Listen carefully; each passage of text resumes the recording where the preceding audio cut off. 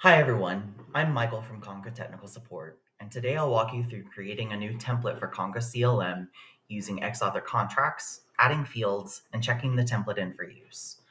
When creating new templates to avoid any unforeseen issues, it's often best to start with a blank document. I have one open and ready to go. Let's open our XAuthor panel, and from there we'll click our Home button, sometimes called the hamburger. If you ever open XAuthor and you don't have a contracts or templates tab, clicking reload is a really quick way to get back to that. So we'll click our more button and click templates.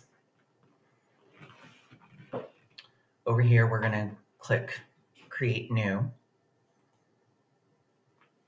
We will enter some details pertaining to the template that we're creating. Let's give it a name.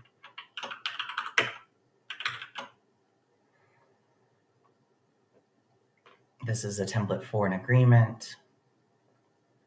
We'll double check our other fields, including agreement types.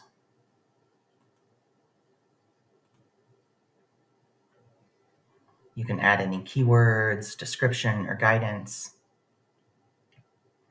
And once you've entered everything that you want to, click create. Now the work tab is enabled, meaning our template's created and it's ready for us to work with. Since I'm starting with a blank document, let me go ahead and copy some text I want to use in the template.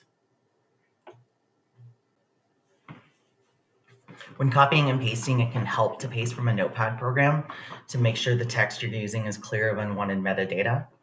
Now we've got some text in our template, we can add some fields. Inserting fields is one of the most common aspects of working with XAuthor templates, and it's easy to do. In the Work tab, we've already got our fields option selected, and we will click Insert Field. But before we do that, let's select where we want our field to go. Click Insert Field.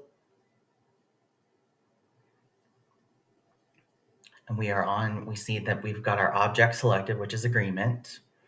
And over here, we're going to search and grab agreement start date.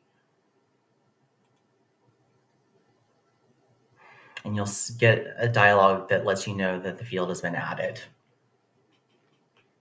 You've added your fields and done whatever formatting you want to do, then our next process is to click Finish. So we've got our template name, the object type, and our other fields.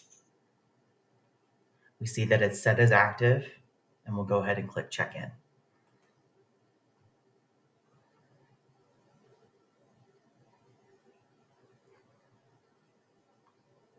And you'll get a dialog letting you know that it's been checked in.